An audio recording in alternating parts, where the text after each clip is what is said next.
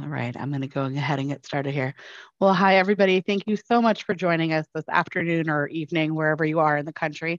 My name is Aura. I am one of the members of the ASMBS APP committee, and I'm going to be your moderator for today's lecture.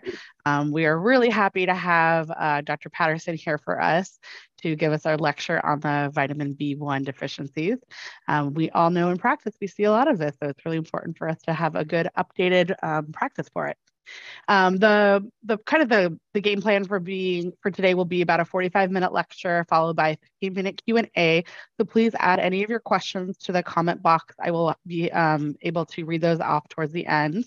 And then after our lecture and Q&A session, we're going to have about a 30-minute networking session where we can just kind of chat with each other, see what we're all doing in the different parts of the country, and just get to know each other a little bit better. But for now, let's go ahead and start on our lecture. Again, I am super honored to present Dr. Emma Patterson as our speaker today. Please go ahead, Emma. Thank you very much for having me. All right, and this is one of my very favorite topics currently, because I think it's really important and under-recognized and under-treated. All right, you seeing my first slide? Yeah. Sorry, I was already on mute. Yes. Okay. Excellent. All right. So I'm going to talk about thiamine deficiency, which is a bona fide clinical emergency. I'm a consultant for Medtronic, nothing to do with vitamins. And, vitamin B1 or thiamine is just so important because, even though we test and track a lot of vitamins, this is the only one that's really an emergency. And so we have to know this one. We have to know that people can get deficient very fast, and we have to be aware and treat immediately. What's happening? Oh, okay. Not sure how to advance. Oh, click. Okay. Okay, learning objectives for today are to identify patients who are at high risk of Wernicke's, describe the classical clinical triad of Wernicke's encephalopathy, discuss the diagnosis and treatment of Wernicke's encephalopathy, and describe the long-term neurologic effects of Wernicke-Korsakoff. And this is why it's so important and gets depleted so fast. And I explain this to every patient.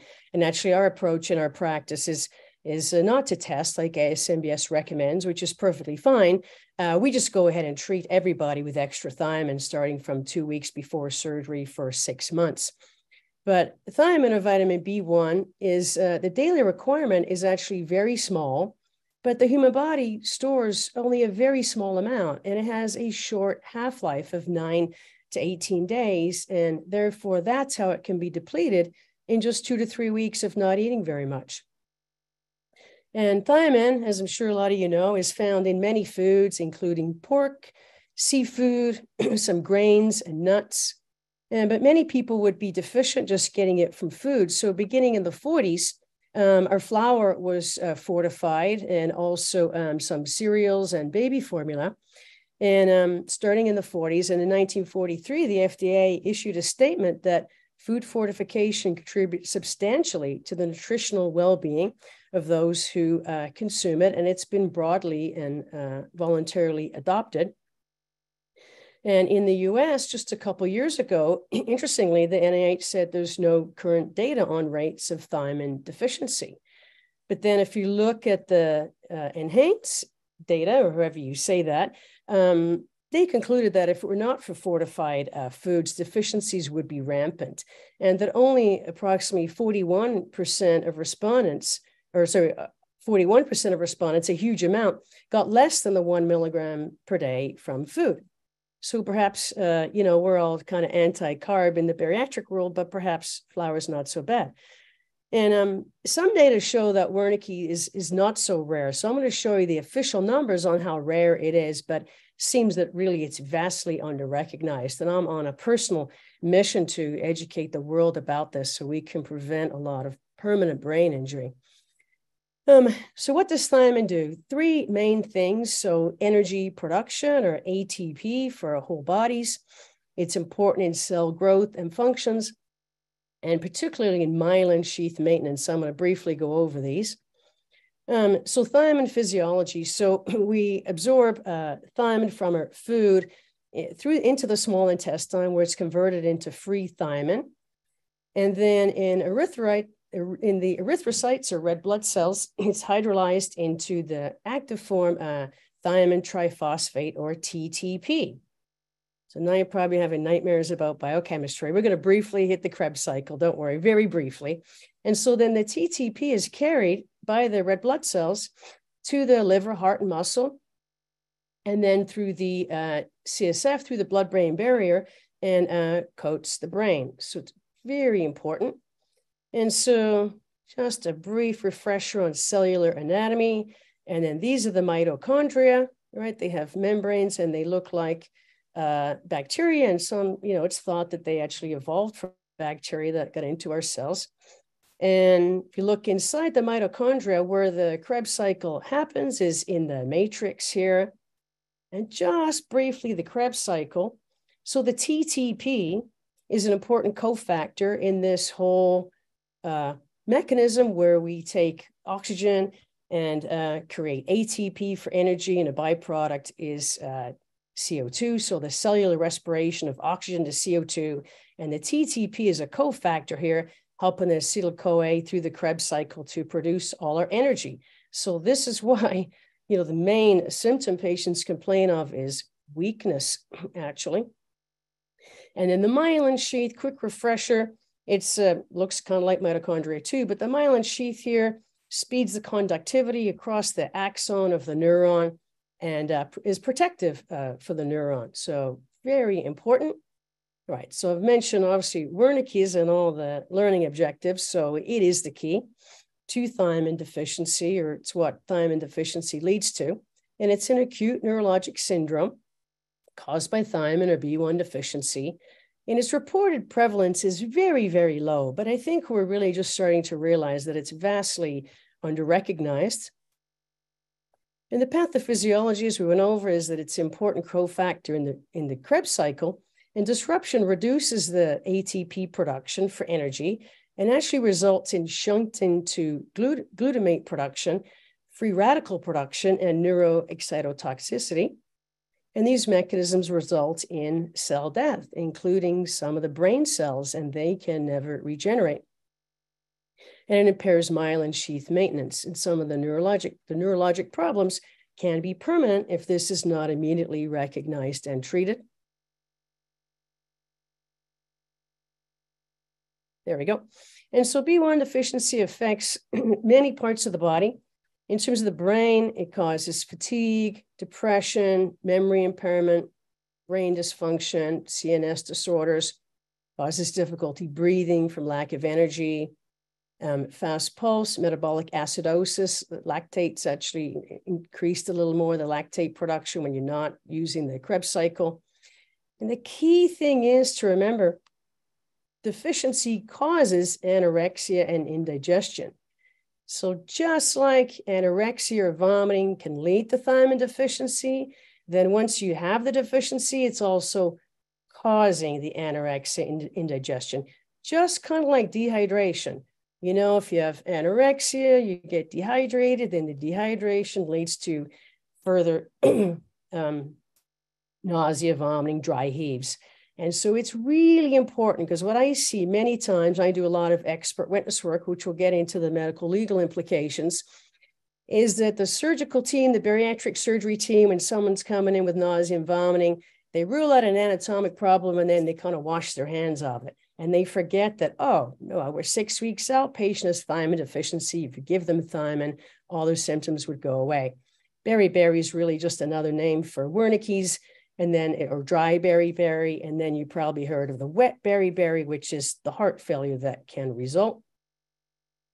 So who's at risk of developing Wernicke's? Well, most of our patients, it's going to be the decreased access, but there's really 5 categories of what causes thiamine deficiency.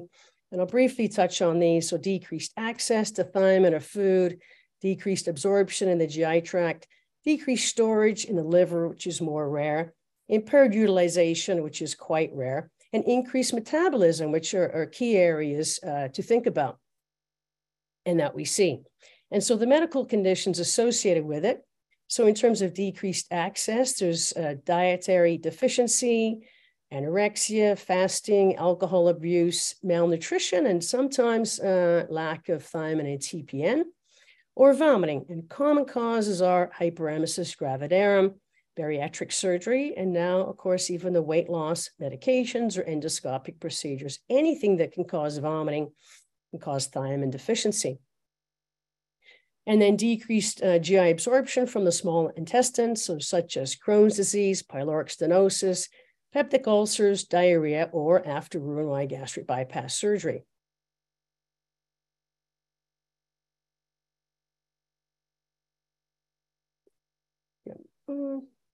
Not sure why.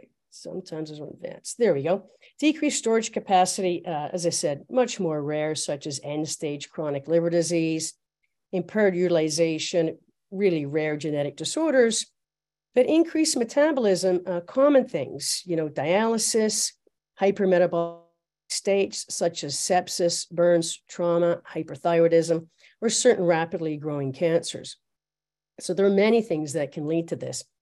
And so you've probably heard of this, the classic clinical triad of Wernicke's, which includes eye signs, confusion, and ataxia.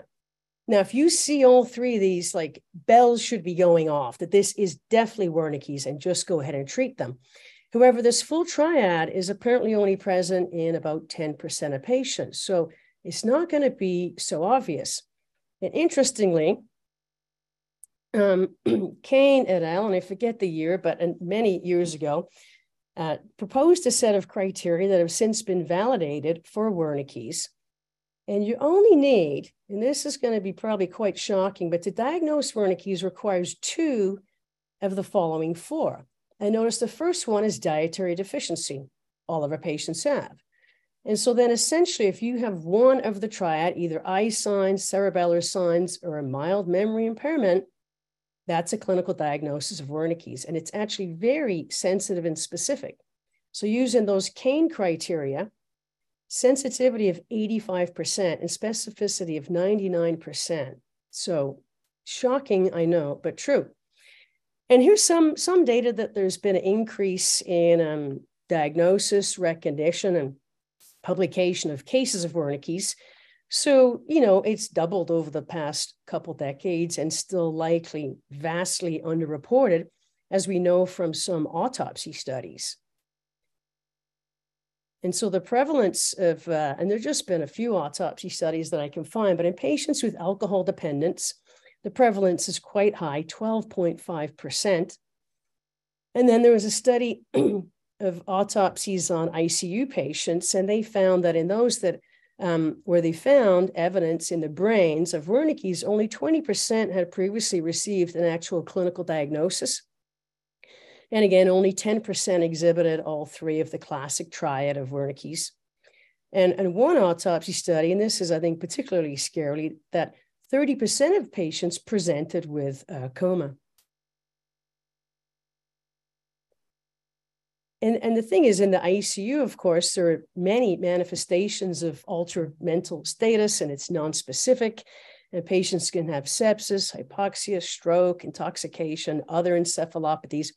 But it doesn't hurt to just give them some high-dose IV thiamine. Fortunately, thiamine seems to have very little to no side effects to give. So you should always just err on the side of treating if you suspect Wernicke's. And here's how they're going to present. They're going to show up in the ER with nausea and weakness, non-specific. And so many of them will be post-bariatric surgery, our patients, alcohol dependent, hyperemesis, trauma or burns, or sepsis.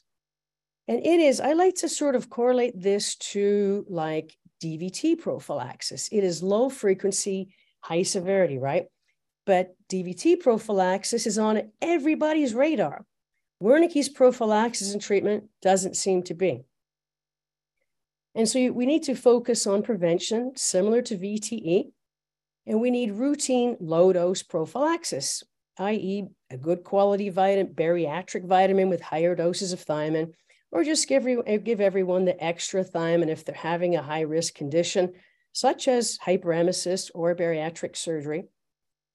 And just 14 days of thiamine deficiency can lead to irreversible brain damage. And unfortunately, I have seen this a lot in the cases that I have reviewed. Fortunately, I've also seen this, seen patients come in with this clinically and treated them, and it's like a miracle in front of your eyes when they get better, when they can't walk and you give them thiamine and then they're walking the next day. So treatment is an emergency, similar to a VTE. Time is of the essence, and they need high-dose intravenous thiamine immediately. First dose stat. So how they're going to present? Well, the early symptoms are non-specific. Fatigue, mood changes, mental fuzziness, memory deficits. The family will just say, and the family is generally speaking for the patient when they come into the ER, that's a tip-off, like, mom just stopped talking. She's not remembering things. And then it goes to, they won't eat, not eating, not sleeping, GI discomfort, they're either vomiting or they just don't want to eat. And then as time progresses, then they start getting the ataxia, ocular abnormalities that may complain of double vision, blurry vision. And we'll get into the physical exam of that. So on history, you want to ask about weight loss, weakness, confusion, nausea, vomiting, diarrhea, of course, increases the losses, blurry vision, trouble walking, and they'll describe their legs just feel heavy, like lead weights. And they may have tingling in the extremities, hands and feet. And then medically, of course, you want to know if they've had recent, bariatric surgery on pills to make them vomit, or cancer, hyperthyroid, sepsis, or fever, or trauma. And then a physical exam, they can be tachycardic, lethargic, vomiting, of course. And then they may have, you have to specifically look for this and test them for lateral gaze nystagmus. It's quite striking. They may have ataxia. Now, a key part, of course, to know if they have ataxia is you have to have them get out of bed and walk. And a common problem I see when I'm reviewing these kind of cases is that they didn't have them walk, and it's quite striking. They'll need help to walk. They're very slow. They have a wide gait. They're not swinging their arms normally. And they can be, as it progresses, weak on physical exam. And so treatment is an emergency. As I said, you have to promptly clinically recognize that it's a clinical diagnosis, and you go ahead and treat. If it's not promptly, adequately treated, there's permanent structural changes of the brain that will never recover.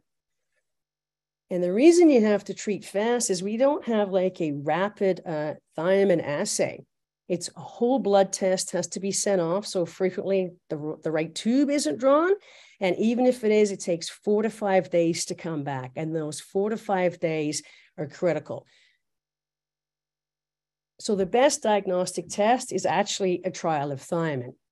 So if you suspect someone has Wernicke's, you can send off quickly the whole blood thiamine, and then immediately you bang in stat, the first dose of high-dose IV thiamine. And the exact dose isn't agreed upon, but there are guidelines from the neuro societies, and they say 250 to 500 IV Q8 hours. And you go for at least 3 days. And so you have to admit them as an inpatient. And you continue treatment like this until there's no further neurologic improvement, which may be a week. But symptoms and signs will start to improve within 24 to 48 hours. And then once you've done your 3 days, or they're completely fine or no further improvement, you switch them over to 100 milligram 2 or 3 times a day long-term. And so the diagnostic tests are just confirmatory.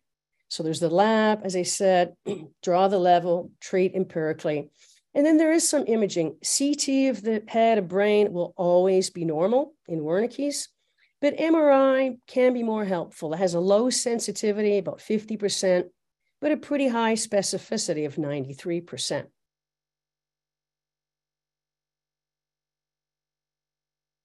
There we go. And so these are, you need the T2 weighted MRI. And these are the areas that will light up, the mammillary bodies, colliculite, periventricular gray matter. and the thalamus. And these areas correspond with areas of necrosis in the brain, edema, vasogenic edema, and actual necrosis. So once you're seeing these, it's not going to be reversible.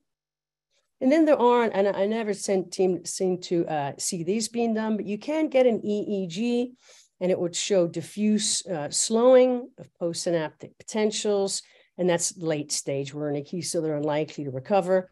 And you can get an EMG, and they're going to have diffuse axonal sensory motor neuropathy.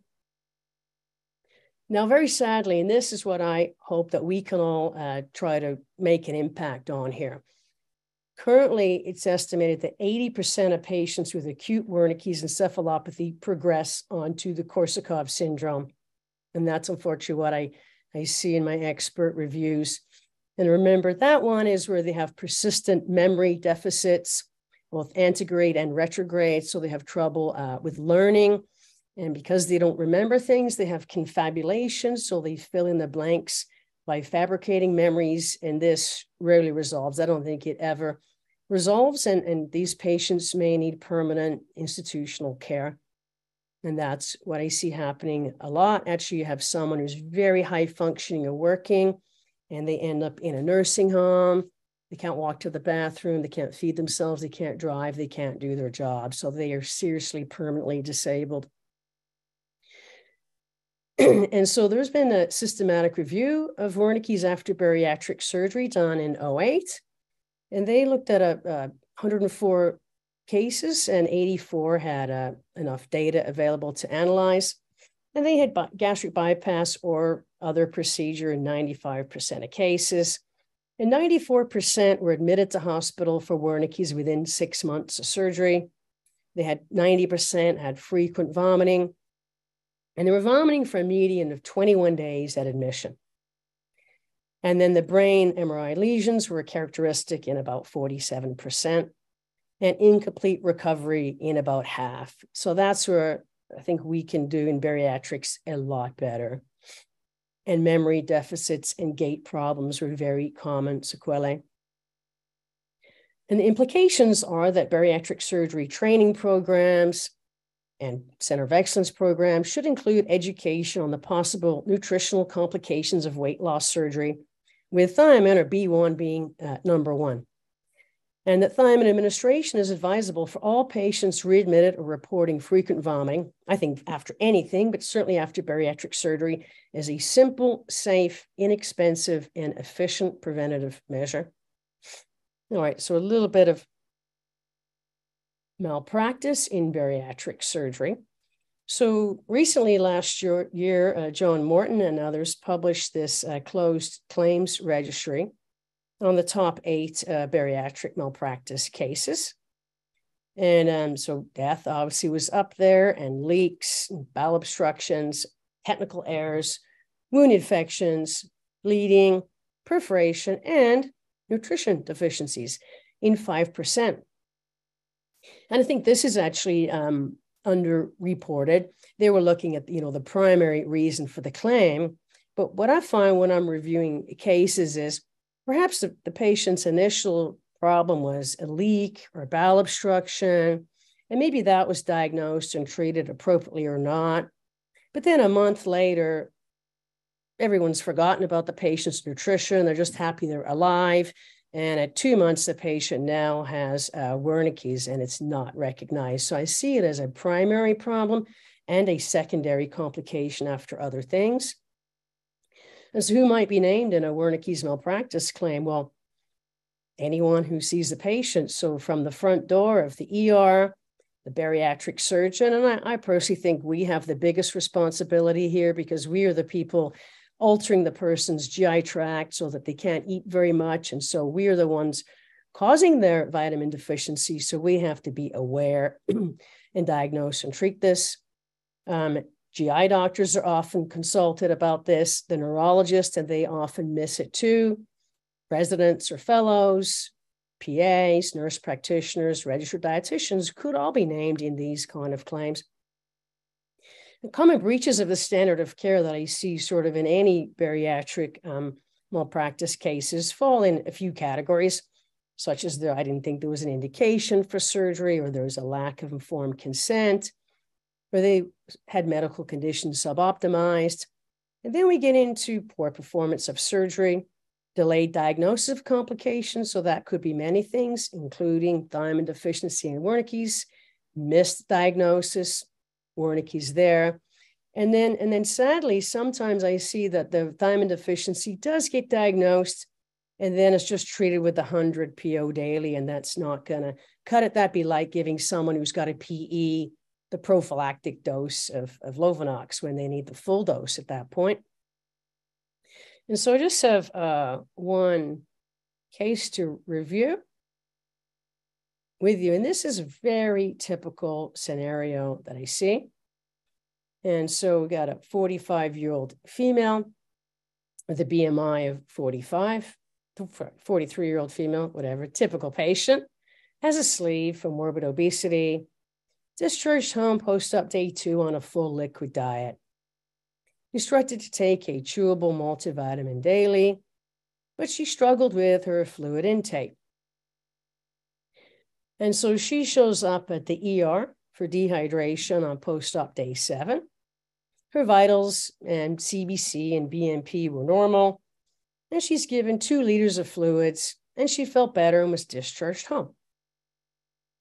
But then she's back at the ER a week later, so 2 weeks post-op now, with dry heaving, lethargy, again, vitals, blood work normal, given 2 liters of fluids, felt better and sent home. And then what happened? So then she has her scheduled appointment 2 weeks later, so 4 weeks post-op now. Complains of nausea, vomiting, double vision, or weakness. Vitals are normal, but has a flat affect. Weight loss is more than usual, 40 pounds instead of 20. And the assessment was good, concern not getting enough fluids or nutrition, and labs were ordered. CBC, comp, nutrition panel, B12, thiamine, and ferritin. Patient is again sent for 2 liters of fluids, an upper GI, and the bariatric surgeon informed. Somehow the patient doesn't get the labs.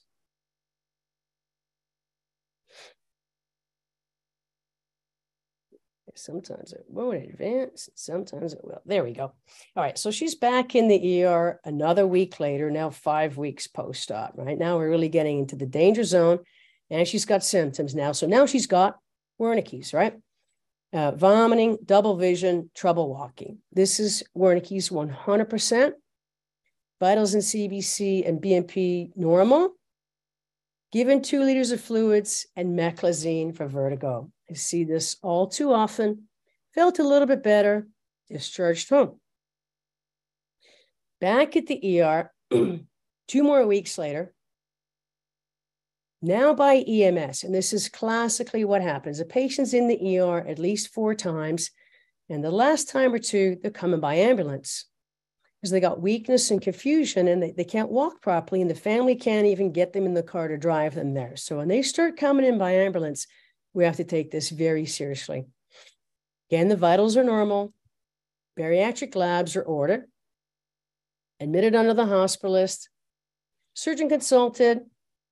He's reviewed that upper GI from a few days ago. It was normal. Does an EGD normal. Washes his hands of it. Notice I say he, I should say she. She, the bariatric surgeon, washes her hands of it.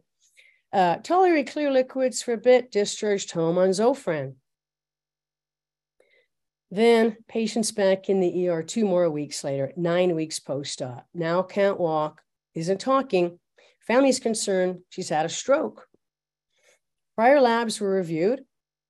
Albumin, prealbumin, potassium are low. B12's normal. Classic B1 not collected. I see this a lot. They didn't pull the right tube, so it wasn't sent.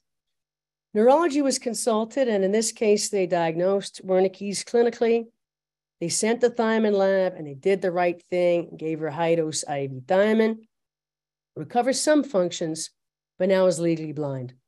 I haven't actually seen a case where a patient went legally blind, but I have seen it has been reported, and I've seen patients where they lose their hearing in an ear, and anything like that can happen just overnight. And so my opinions in that case were that the bariatric surgeon, nurse practitioner, and ER physician would all be negligent because they failed to diagnose Wernicke's and give high-dose IV thiamine in a bariatric patient who was clearly had high risk presentation the first times, and then by the last time definitely had Wernicke's. So in summary, the thiamine deficiency, I think it's prevention, prevention, prevention. You need a high index of suspicion. And anyone who's vomiting needs a banana bag. That has 100 milligrams of thiamine. So it's not enough for Wernicke's, but for that patient in between who's not tolerating their vitamins and doesn't fully have Wernicke's, if they're vomiting in the ER, they need a banana bag. And Wernicke's is a clinical diagnosis. If you think they have it, just give high-dose IV thiamine for any prolonged vomiting or any neuro symptoms. And that's my contact info. If you have any other questions, email me, call me, and I'll be happy to take questions. These are the references with some very good reviews of Wernicke's.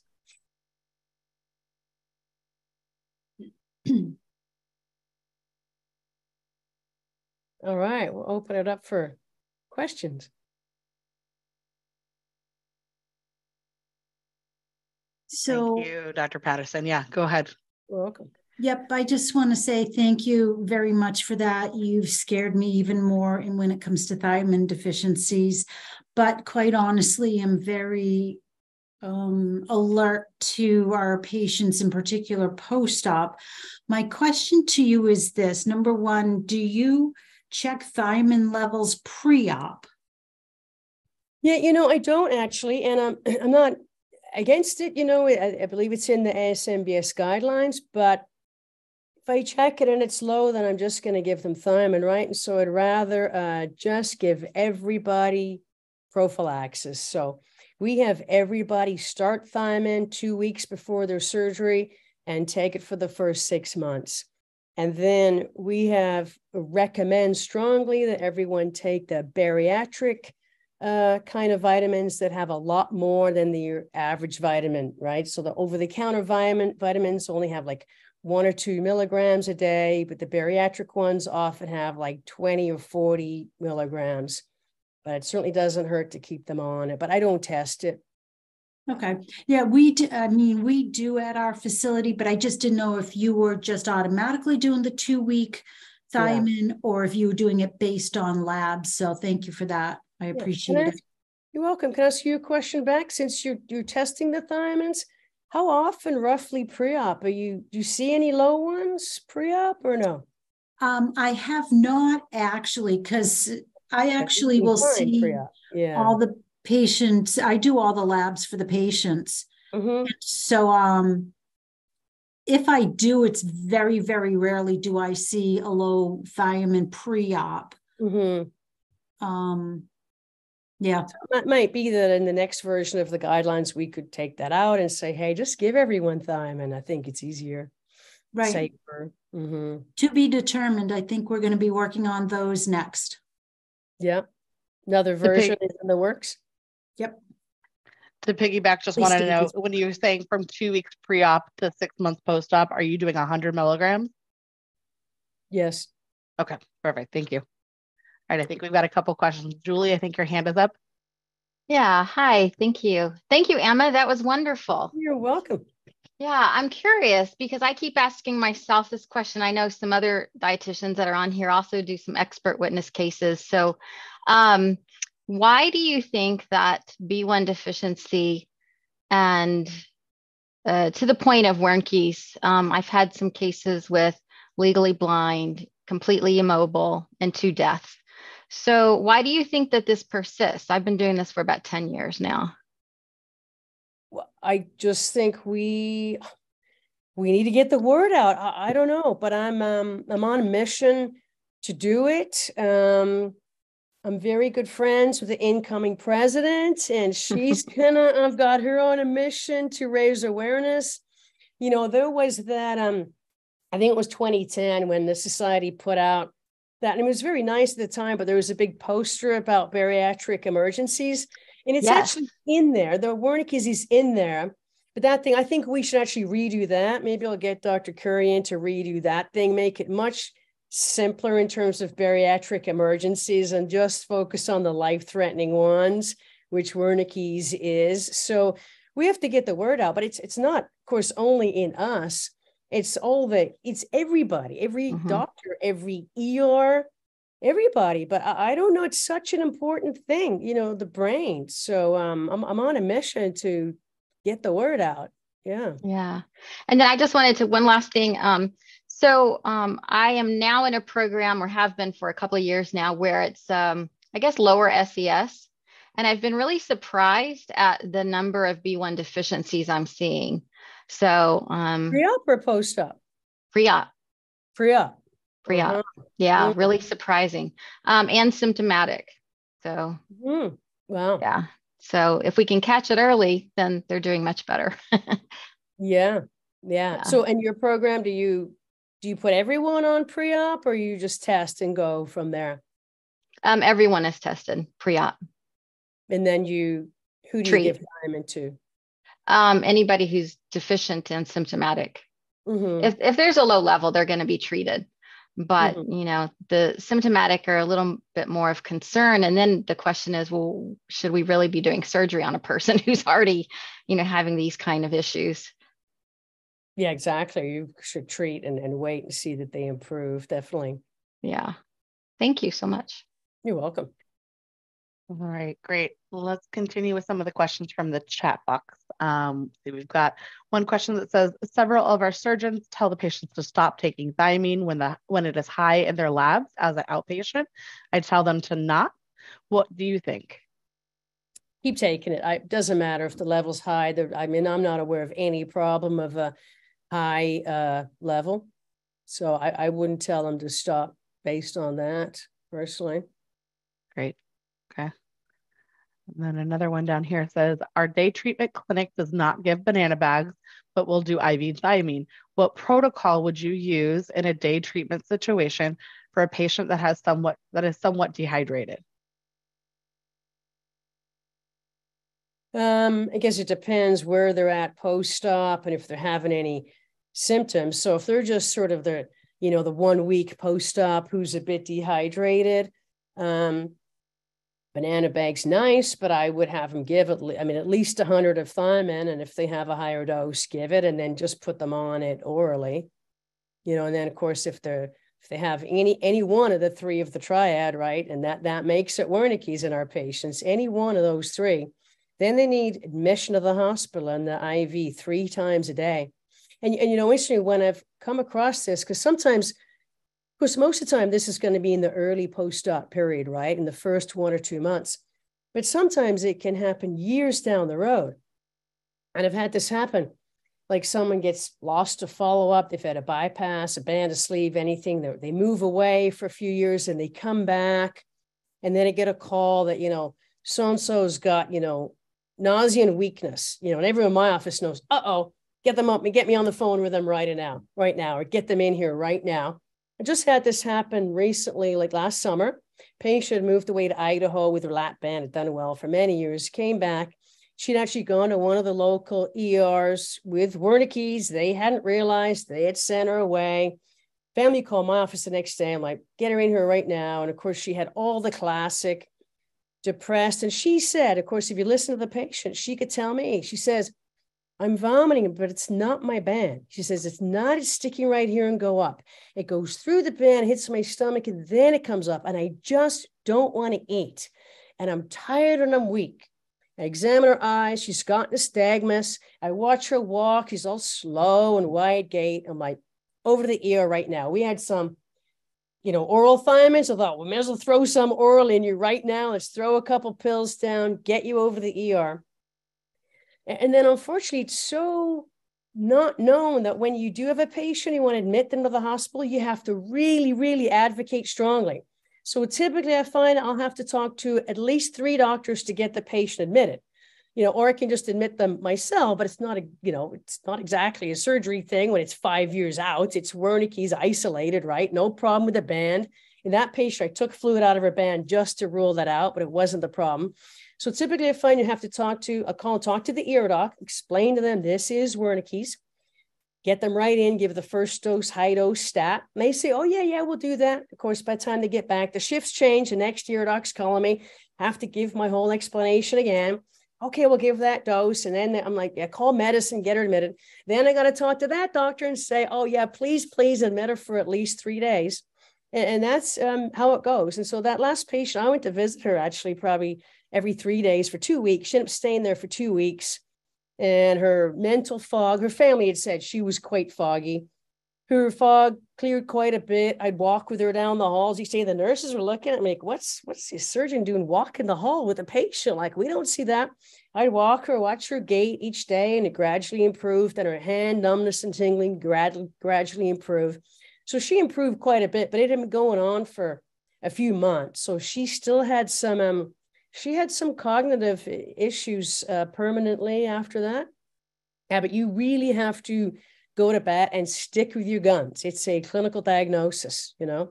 And we had, even though she got some oral thiamine in the office, when she got to the hospital, we sent off a level. I mean, it was still low. It was low. So it proved the diagnosis after the fact.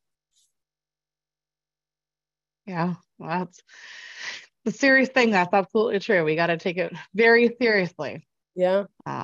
Okay, there's another one that says, do you have any specific protocol, quote unquote, a cutoff level for sending folks to the ER if they're not symptomatic?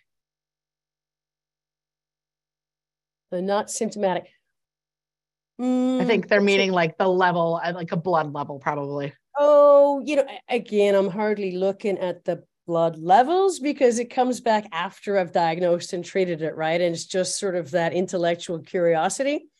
So not symptomatic. Well, I think, and if you have anyone who has persistent vomiting, right, we got to take care of their fluids, right? We're always thinking fluids and thiamine. I mean, they just got to go together. Fluids and thiamine, at least a banana bag. And I kind of see it like this really, in terms of prevention, there's sort of the primary, secondary, and tertiary levels of prevention, right? So the primary level, we should all be eating healthy food and maybe take a multivitamin. The secondary level, people at higher risk, our patients, anyone vomiting, they need a bariatric vitamin or they need a banana bag. And then the tertiary prevention is, okay, they've got Wernicke's, but if I diagnose and treat it quickly, it's going to resolve. It's all going to resolve. And I have had those patients where they're vomiting, they're not walking properly. It's in the first 2 months of surgery. And with the high dose IV thiamine, they completely get back to normal, you know, and that's, we want to not get to that level. But if we diagnose and treat early, it prevents the Korsakoffs, which is devastating. By the time they get to the Korsakoffs, it doesn't matter what the thiamine level is. The brain damage is done and no amount of thiamine is going to fix it. Yeah. All right, great. Let's see. We've got another question says, we do mostly sleeves. We check B1, whole blood in patients at their pre-surgical labs. Every once in a while, they are low, which we treat. After surgery, we do have patients who have elevated levels. Any concern with elevation? We check again at 6 months and 1 year after surgery. Yeah, I don't think there's any concern with high levels that I have found anywhere. Great. Yeah. Okay. Another one says, thank you for the great presentation. How much thiamine do you recommend for patients who are readmitted for a complication? So that's probably the high dose that you were talking about. Yeah, well, the high dose, if they have, if they're not, you know, if they're not keeping anything down, they have neuro complications. But say if they, I mean, that is what I tend to do, I guess. So say if they're coming in with a sleeve leak at 3 weeks, well, they may not have Wernicke's at that point, but they're probably going to be on TPN for a couple of weeks. And generally it varies, but generally I see there's always some thiamine in the TPN, but at most 100. And so I do give more than just to prevent it, because I know, you know, that's all they're getting. I will have the pharmacy give like 250 twice a day for the first few days.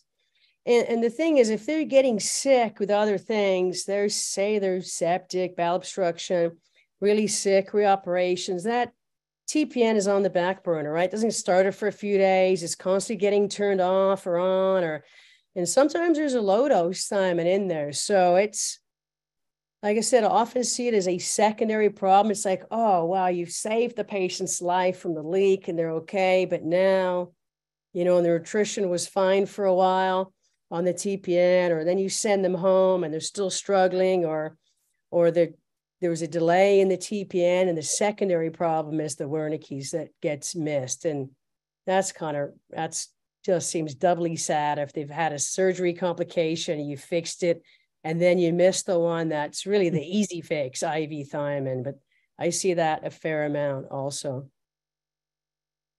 Yeah, I've seen it in our clinical practice as well. It's sad when you miss it, because it's staring you right in the face sometimes. Yes. Yeah.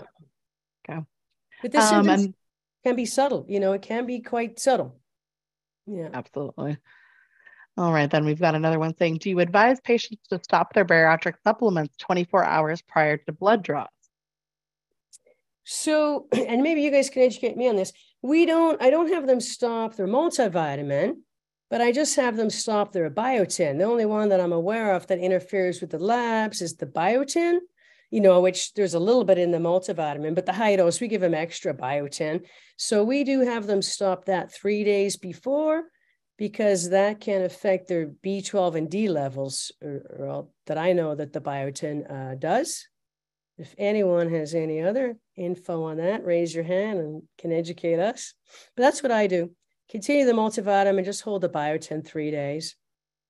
And now we've even we include the vitamins in our program package to get them started on the right ones, and we sell them in the office here. Now my staff have put little stickers on the biotin bottles that says stop it 3 days before your labs, or you're just seeing all these high B12s and D, which I think high B12 doesn't matter, but real high D can cause some problems. So you want to know if it's high or not, right? My favorite is when they go get their B12 injection and then they get their labs right afterwards. I'm like, oh yeah. Well, come on. Yeah. See some high ones. Yeah. Well, I think those are all the questions that we have that I can see. Anyone else have anything else? It still says, okay. I saw 11 in the chat. Did you do all those? Or that's other people chatting about things? All right. I think there was a couple comments talking about that they would agree that a specific recommendation of thiamine would be beneficial, and having that emergency poster be updated with the B1 as well. So a couple comments. Yeah, the emergency poster does have the B1 on there. It's just there's so much stuff crowded into that poster that I think it gets lost. It's right at the top of that thing on the emergencies, that it's there, and the Wernicke's, and then I think it's in that yellow column to the left. It has it in there, but to me, there's too much stuff on that. I'd be glad to help whichever committee is going to do that thing and really just simplify it and get the word out. It'd be very helpful. They also asked, can you share your reference page again? Yes, let me see. So there are a few pages, but let's go back there. Hang on. Let me go to I'll just jump ahead to the references. Okay, here we go.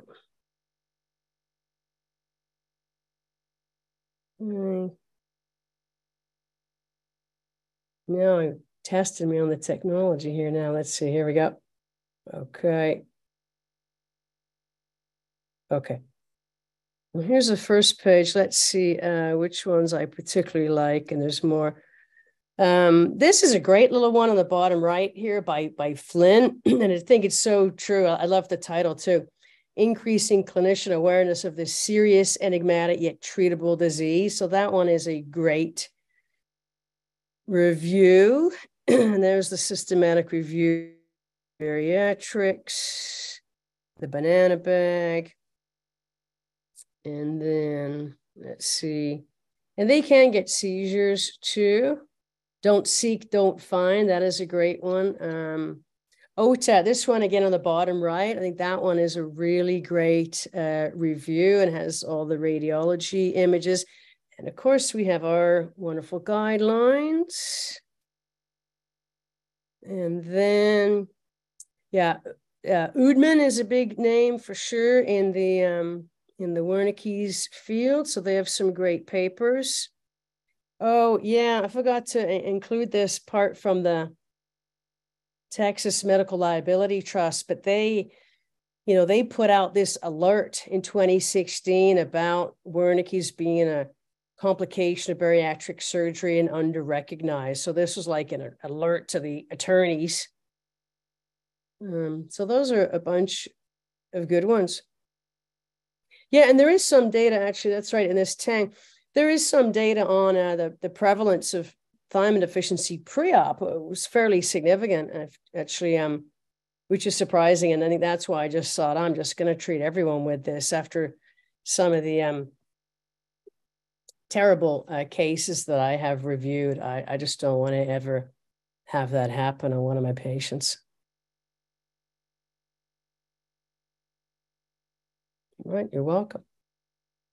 Anything else? I think there might have been a few more that got placed, a few more questions that got put on the Q&A panel that I didn't have access to, but our lovely ASMBS person has sent me a message about them. So let's see. First question was, are we going to have availability to see the PowerPoint? I think we will be able to, that'll be okay.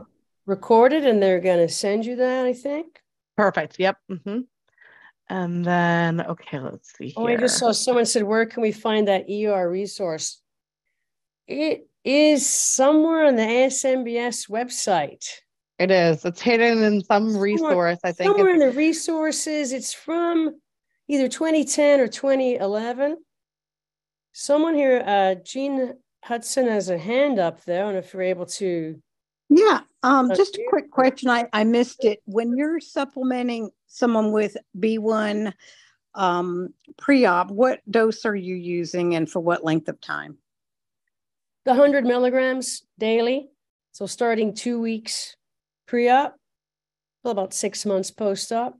3 months is probably plenty, but 6 months. So you're doing that in addition to the bariatric vitamin that they all get as well. Yeah. Well, here's another one. Why is it that the U.S. does not have formal thiamine repletion guidelines? Yeah, I don't know. There is there are some guidelines from one of the neuro societies. I think it was European though. Yeah, I don't know, but we should. I think it was a European Neurologic Society has guidelines about this. It's another good reference. Let's see, someone's. So I'll share with you that on the ASMBS website, if you go to the store, the poster is on the store. And I don't think it's of charge. You can download it for free. You can go to Staples or any other office type of store and make a poster out of it, and it's it's a great reference still for the ERs. I mean, I think it should be hanging in every ER, and people go give talks to the ER docs. But it's been a long time, so I think it is time for a refreshed one, really highlighting the. I think they just tried to put too much in that one poster. I think that the key points get lost in there. We got a couple more hands up here. Judith? Hi there. Thank you for a great presentation. Quick question. Do you, off the top of your head, the prevalence of thiamine deficiency between gastric bypass patients and sleeve patients? The reason I'm asking is because majority of our patients are sleeve gastrectomy patients, and I also I'm involved with the support groups, and we discuss complications that are not as much when you compare between the two surgeries. And I'm always talking about with the gastric bypass, you'll have nutritional deficiencies, like we discuss here, but I'm just wondering what the difference is, if you've seen any, if it's big, if it's major, or so between the two types of surgeries. Yeah. I think the difference, theoretically, it could be more with the bypass, right? Because of the decreased absorption. But in reality, I don't think there's a difference. And the majority of the cases that I'm seeing and doing also mostly are sleeves, but most of the cases that I have reviewed as an expert have been sleeves. So, Okay. you know, and actually I think perhaps vomiting and dehydration might even be more common with the sleeve. So it's not, I don't think it's any less with the sleeve. And I don't think it's a, you know, differential in terms of choosing surgery. I think it's something that every patient needs to be aware of. Sure. My education process going forward now, when I talk with the patients, will include that, and I'll spend more emphasis on that. So I appreciate that knowledge. Okay. Very welcome. Thank you. And Jean, you have another question? Jean Hudson? Oh, sorry, I forgot to put my hand down. Oh, that's okay. You guys are sophisticated. I barely know how to put the hand up or down.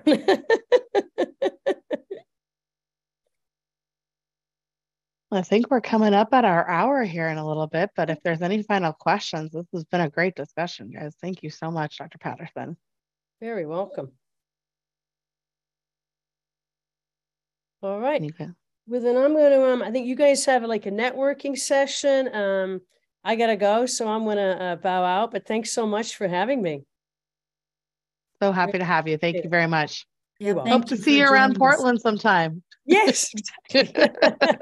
All right. Nice to meet you. All right. Take care. You too. Karen. Okay. Bye-bye. Thank you.